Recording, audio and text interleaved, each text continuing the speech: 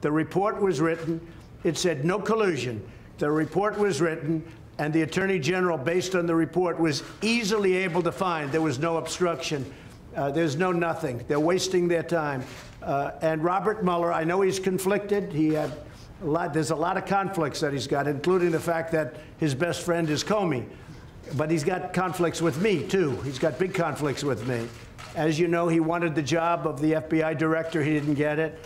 And we had a business relationship where I said no. And I would say that he wasn't happy. Then all of a sudden he gets this position.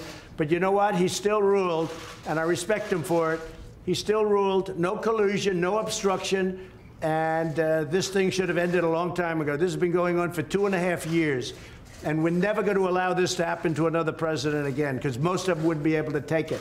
Let's talk about Robert Mueller as we await this testimony that's going to be historic before the House Judiciary Committee and the House Intelligence Committee on Wednesday. A.B., he's bracing sort of with his old lines about Robert Mueller as he tries to undercut and certainly tell his supporters, don't listen to anything that you hear, even though we think that Mueller will stick to testimony specifically about the report.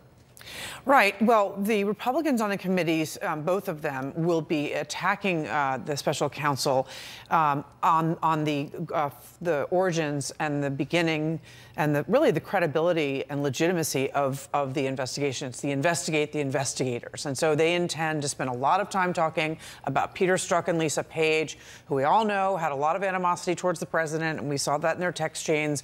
And they're going to spend their time talking about that. At the same time, defending the report's findings, which are that there was not enough activity that led to the threshold that meets the legal definition of conspiracy, nor was there a finding on obstruction. So they're going to sort of attack the messenger, but be okay with the findings, and that's their position. The president's going to continue to say no collusion and no obstruction, but at the same time bash Mueller in these two ways that he mentioned, which is, one, in the Mueller report, the special counsel addresses the fact that he was once a member of a Trump golf club, and that even his own staff told him that was a non-conflict and was ridiculous. Steve Bannon said it was ridiculous. And it doesn't stand up. So as a real conflict. And the second thing is that he did not beg for a job as the FBI director. And I think the Democrats actually might ask him that in their questioning. Which would be very interesting. So, Laura, the president, it did seem, he just sort of put out his normal lines quickly about Robert Mueller.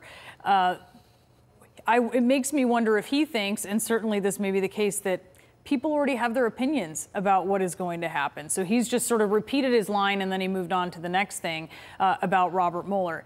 Is it going to make a difference? Should the president be worried that this hearing is going to do anything to damage him further? Well, the president knows full well the power of television and how magical it can transform otherwise boring 400-page documents into something that's lifelike and has a life of its own. He's saying he's not going to watch it. I'm not buying that for a second. He'll be watching with popcorn. We all will be. Well, maybe not the popcorn. We'll be watching it, and the president will be too. But more importantly here, he's attempting to have his way, have his cake and eat it too. It cannot be that Robert Mueller is discredited and still have his findings be appropriate. It cannot be that Robert Mueller has it out for the president of the United States and also has this objective viewpoint with respect to obstruction and collusion. So his attempt to have essentially his cake and eat it too is on full display and shows that he actually is worried about the ability of Robert Mueller to bring to life the notion of that one question of, but for that O.C. opinion, would you have been able or would you have sought the indictment of the president of the United States? Did you hand off to Congress the role of the process you spoke of